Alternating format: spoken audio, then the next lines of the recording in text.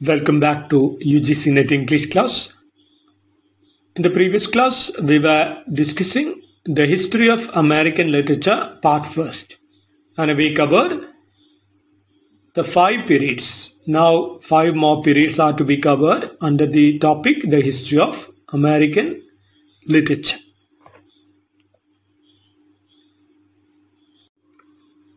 Now before moving on to the 6th period, let's recall to mind once more the 10 periods coming under the periods of American literature.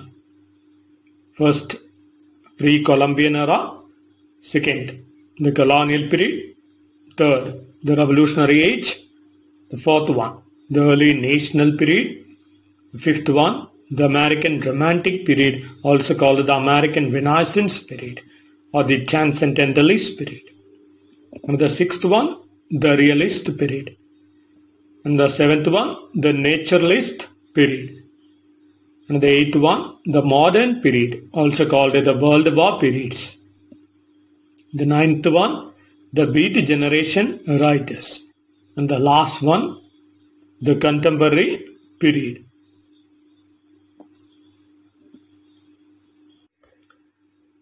The realistic period of American literature lasts from 1865 to 1900. So realism as an aesthetic movement was in large part a reaction against the idealizing tendencies of literary romanticism. So romanticism was just idealizing man and his life. So realism forced the writers to depict work realistically from romantic ideas of imagination and alienation. The writers started to depict life as it is. That means realism.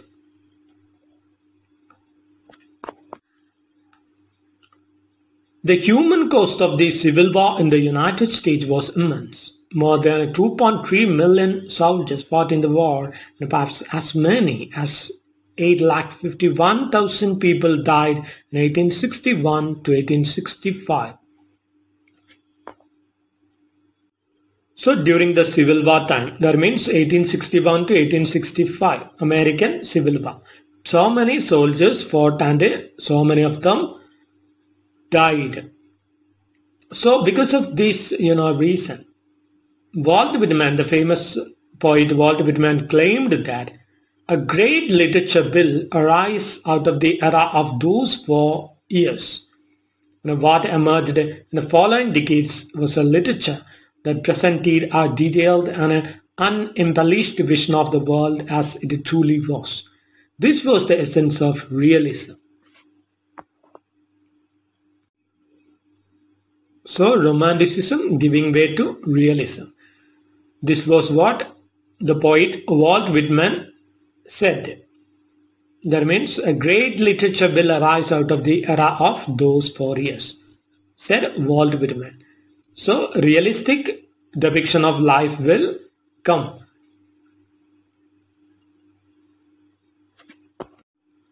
And the realistic writers depicted life realistically, the hardships the soldiers had to face and so many such depictions of life in realistic mode.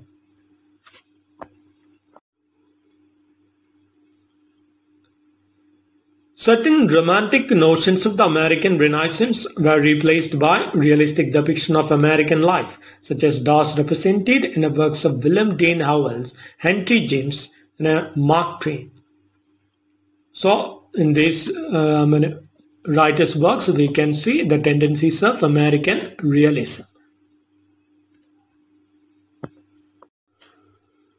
And this period, the realistic period of American literature also gave rise to regional writing, such as the works of Sarah Orne Jewett, Kate Chopin, Bret Harte, Mary Wilkins Freeman, George W. Cable.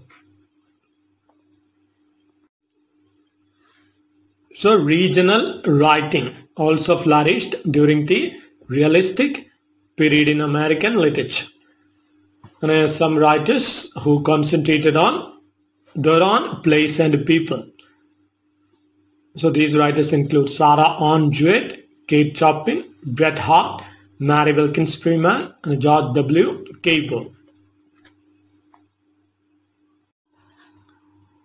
In addition to Walt Whitman, another master poet, Emily Dickinson, appeared in this time. So also in poetry, besides Walt Whitman, another person, a female figure, emerged to dominate the area of American poetry, Emily Dickinson.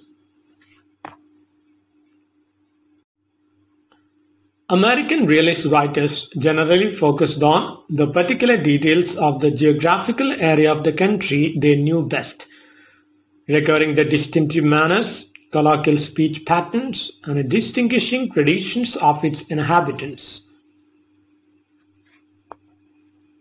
So, the American realist writers focused on regional style of writing, concentrating on a particular region, the manners, colloquial speech, etc.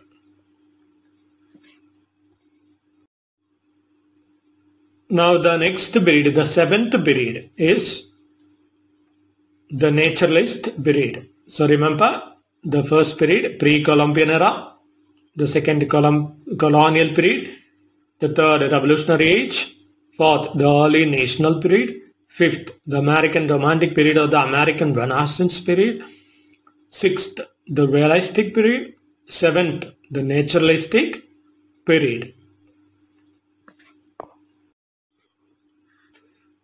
The naturalistic period of American literature starts from 1900 and it lasts till 1914. So it was a very short period. Naturalism, like realism, was a literary movement that drew inspiration from French authors of the 19th century who sought to document through their fiction the reality that they saw around them, particularly among the middle and working classes living in cities. So the realistic period writers were inspired by French authors. So like them, naturalism also took inspiration from the French writers. So the outgrowth of literary realism was naturalism.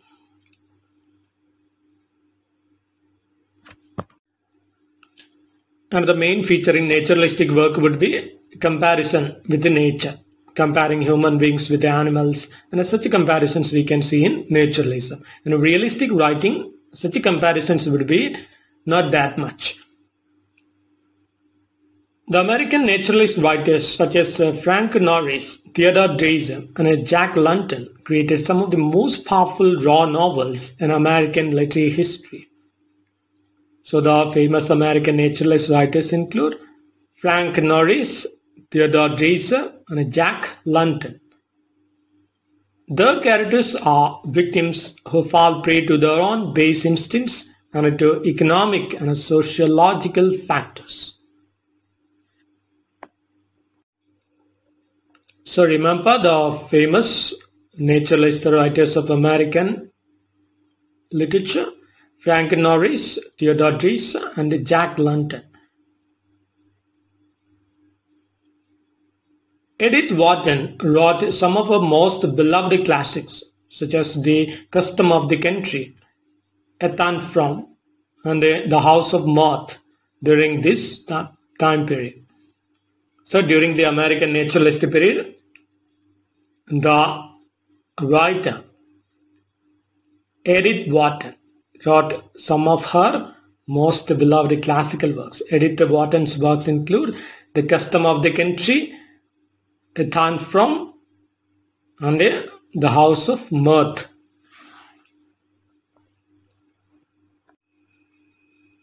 Now we will move on to the eighth period, that is the modern period. We can also call the World War periods from 1914 to 1935, or we can say from 1914 to 1945. So remember once more the periods. First of all, pre-Columbian era, then the colonial period, the revolutionary age, the early national period, the American Romantic period or the American Renaissance period, then the Realistic period, the Naturalistic period, and then now we are with the Modern period or the World War periods. The Modern period in American literature or the World War periods of American literature lasts from 1914 to 1939 or 1914 to 1945 we can say. After the American Renaissance, the modern period is the second most influential and artistically rich age of American writing. So after American Renaissance, the modern period is the period where so many promising writers showed the talent.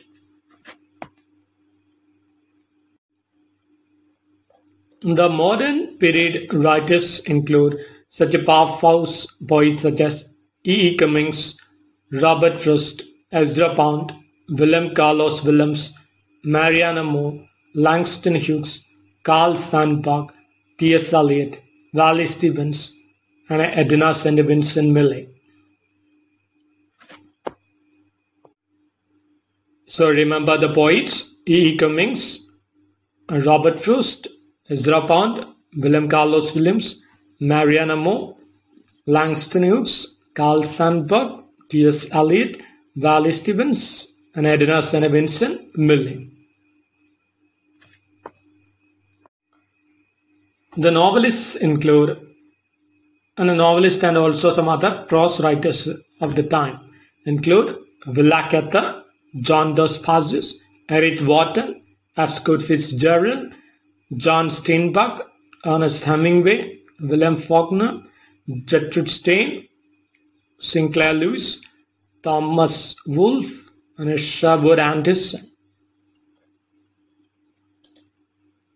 So remember the novelist and prose writers Willa Cather, John Dos Passos, Eric Wharton, F. Scott Fitzgerald, John Steinbeck, Ernest Hemingway, William Faulkner, Gertrude Stein, Sinclair Lewis, Thomas Wolfe, and Sherwood Anderson. The modern period contains within it certain major movements including the Jazz Age, the Harlem Renaissance, and the Lost Generation. So the modern period contains so many movements, subcategories or movements, Jazz Age writers or the Jazz writers, the Harlem Renaissance, the Lost Generation. We will discuss all these in the coming classes. And many of these writers were influenced by World War I and the disillusionment that followed, especially the expatriates of the lost generation. So they were really sad because of the world wars. And this reflected in the style of writing, especially in lost generation writers and all we could really see.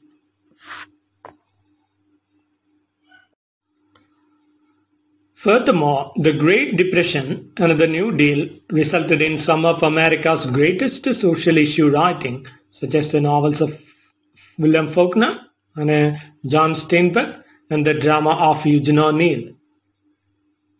So another type of work, appeared because of the New Deal of the Great Depression. So the New Deal was a series of programs and projects instituted during the Great Depression period by the American President Franklin D. Roosevelt that aimed to restore prosperity to Americas. So during the Depression,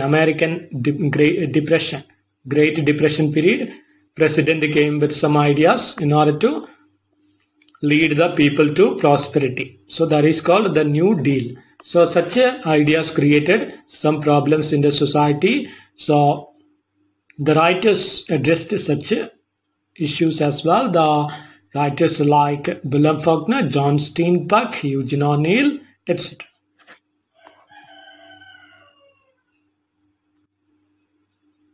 Next is the ninth period, that is the Beat Generation. So remember once more, pre-Columbian era, the colonial period, the Revolutionary Age, the early national period, the American romantic period or the American Renaissance period, the realistic period, the naturalistic period, the modern period, the Beat generation.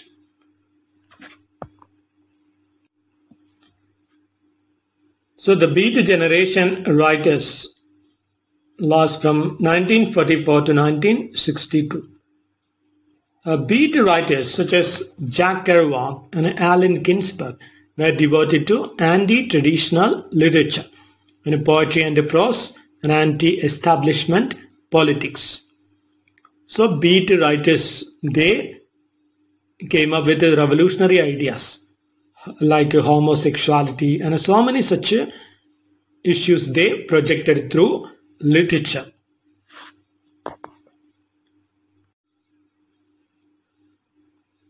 Especially writers like Allen Ginsberg, Jack Kerouac, etc.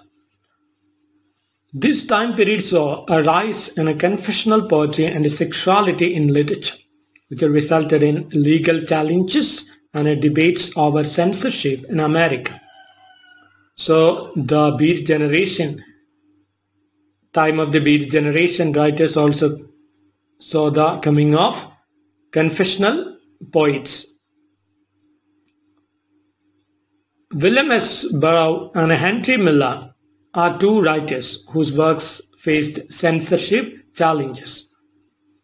These two greats, along with other writers of the time, also inspired the counterculture movements of the next 2 decades.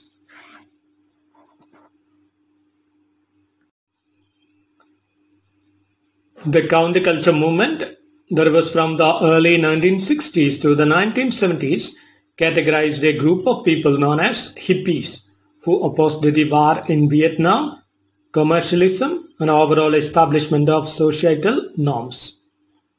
So the counterculture movement was inspired by the writings of William S. Burroughs, Henry Miller, etc.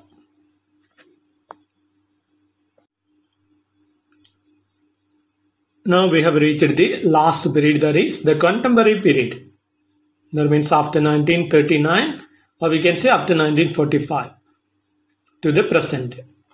So remember once more, first pre-Columbian era, the colonial period, the revolutionary age, the early national period, the American romantic period or the American Renaissance period, the realistic period, the naturalistic period, the modern period or the World War periods, the Beat generation, and the contemporary period.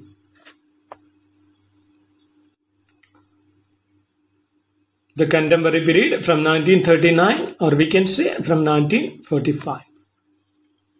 After World War II, American literature has become broad and varied in terms of theme, mode, and purpose. So after World War II, the disillusionment of the war started to reflect, and also the effect of modernism and such kind of disillusionment, or we can say existential ideas and everything we can see in contemporary period literature. Then the period also saw the coming of new criticism. Then also the New York intellectuals, a group of critics like Philip Roth, Alfred Kazin, and Irving Howe. So remember, during the contemporary period, we have first of all new criticism, and then the New York intellectuals. They were a group of critics. So remember the New York intellectuals, Philip Roth, Alfred Kazin, and Irving Howe.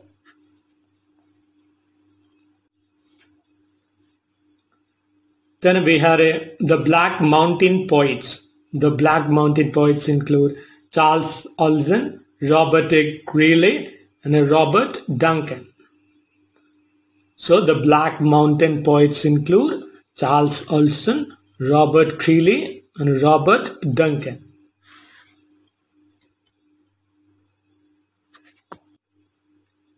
Then we had the New York Poets. The New York Poets include Frank O'Hara, Kenneth Couch, and John Ashbery. So remember, the New York poets include Frank O'Hara, Kenneth Couch, and John Ashbery. Now let's analyze the famous contemporary period American writers. Kurt Vonnegut, Amit Tan, John Updike, Eudora Welty, James Baldwin, Sylvia Plath, Arthur Miller, Toni Morrison, Ralph Ellison, John Didion, Thomas Pynchon, Elizabeth Bishop, Tennessee Williams, Philip Roth, Sandra Cisneros, Richard White, Tony Kushner, Adriana Rich, Bernard Malamud, Saul Bellow, Joyce Carol Oates, Thornton Wilder, Alice Walker, Edward Albee, Norman Mailer, John Barth, Maya Angelou, Robert Penn Warren, etc.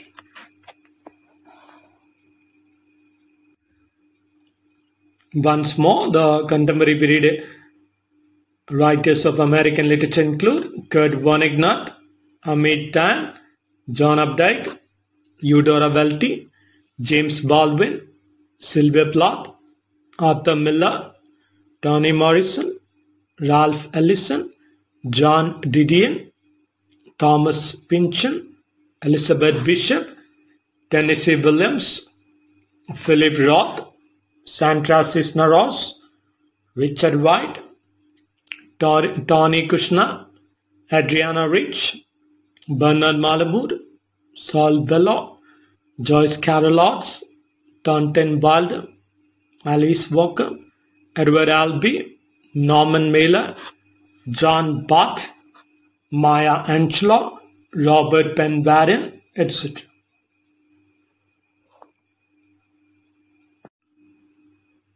Now we have covered the 10 periods of American literature. Once more, pre-Columbian era, the colonial period, the Revolutionary Age, the early national period, the American Romantic period or the American Renaissance period, the realistic period, the naturalistic period, the modern period or the World War periods, the Beat generation, and finally the contemporary period.